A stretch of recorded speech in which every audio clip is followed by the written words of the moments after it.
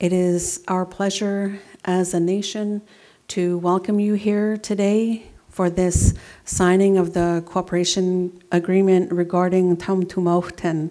Our Huelmuch people, we lived in a seasonal round. Tsleil-Wauthuth in the winter, in Tsleil-Wauthuth for the fall, spring and summer spent here at Atsnach, Burrard Inlet Indian Reserve Number 3, Weyawachin, Kate's Park.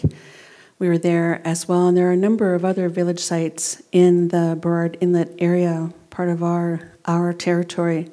We're really happy to welcome you to our territory and to sign this agreement, which is so important for the recognition of Tsleil-Wauthuth as an Aboriginal rights and title holder, also recognition for the pathway to reconciliation.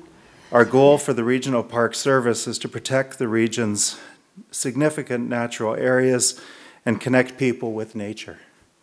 In the past 50 years, the Regional Park System has grown to now over 50 square miles of our metro area, comprising parkland and greenways. As environmental and cultural stewards of the territory, the Tsleil-Wauthuth Nation brings a wealth of ancestral knowledge and modern expertise to this partnership that will help Metro Vancouver protect the park's important ecosystems. We will also ensure that any sites or features that have heritage, spiritual, or cultural significance to the Tsleil-Wauthuth people will be preserved in perpetuity. Belcarra Regional Park is one of the region's most popular parks. Close to 1 million people visit the park every year.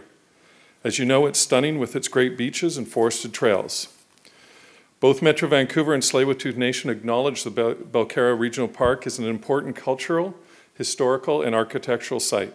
I'm really pleased that this agreement will allow the public to continue to enjoy the park's recreational features while enhancing Tsleil-Wauthuth's use of the park and, most importantly, raising awareness for the heritage and cultural values. By working together, we can ensure our regional ecosystems are protected, healthy and resilient for the long term.